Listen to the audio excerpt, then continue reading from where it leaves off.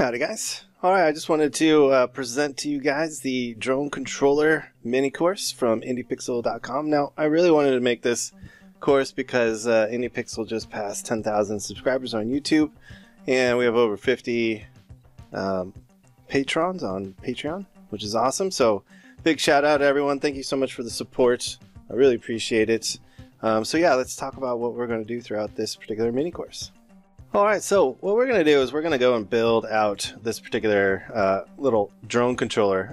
And you also get the drone model here for free, just the one. If you would like to purchase the download from Gumroad, you'll get 3 extra drones, alright, that have different shapes, different textures, ideal for creating some sort of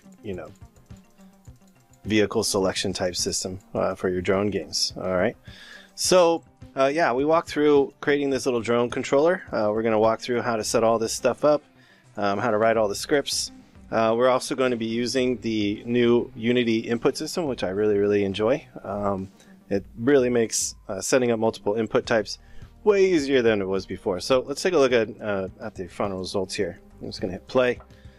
And there you go. So we got a little drone. Let me put the mouse off to the side there. And let's go fly around. So I've included the camera too. We don't actually cover scripting the camera in here. It's so simple. It's not even really worth a video per se. But I included the code so you guys can take a look at it and include it in your own projects. I also included a chase cam. But I really wanted to model this off of just how it is to fly a real little quadcopter that you might buy from like a toy store or online.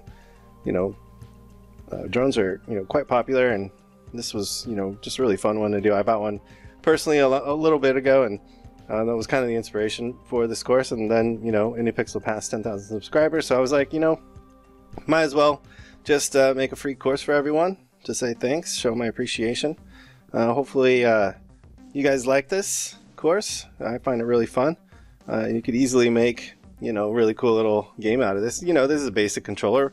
All you need to do is go and add a couple more features for it, but it's a great way to give you a nice little start. Plus you get the drone assets for free, so it's a nice little kickstart to your drone racing games if that's what you want to make, or it's just a really basic drone simulator if you wanted to.